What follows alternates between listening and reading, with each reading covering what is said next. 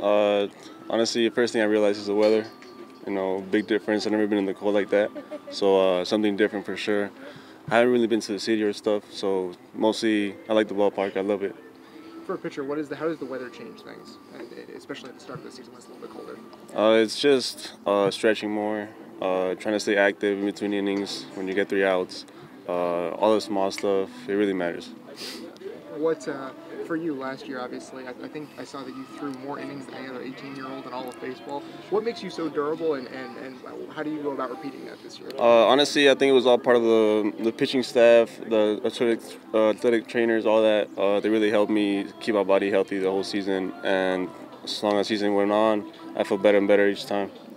Can you give us kind of a scouting report on you as a pitcher? What do you throw, and what are your strengths as a pitcher? I throw fastball, curveball, changeup, slider, and I'm also throwing like a split change too. So I mean, in between all that, trying to mix my pitches. Honestly, I feel like my strength is just like not losing my head, just staying in the game. Something happens in the game that's bad, I can just stay locked in, whatever happens. I mean, honestly, just keep practicing, keep lifting weights. Honestly, it's a huge part of it.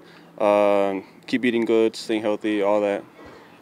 You obviously there's a fair amount of good arms in this rotation. Obviously, you're one of them. How good can this kind of pitching rotation as a whole be this year? Honestly, I feel like we're stacked. Honestly, it's like I don't feel like there's a single game where it's like a different kind of starter. You know, I feel like every game we could win with this kind of rotation we got. Plus the bullpen, we got pretty good arms, so I feel pretty good about it.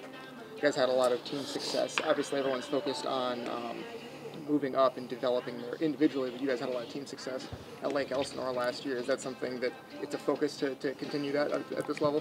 Yeah, honestly, it's just all about team chemistry, honestly. Most of the guys we played in Lake E together, we're here for Wayne. So it's like we already have that chemistry, plus it's just like brothers, you know. What are some of your goals, your expectations personally for yourself this season? Like Dylan said, I know moving up is obviously the big one, but kind of what are you hoping to accomplish during your time here in 4-1? Just stay consistent the whole year, honestly.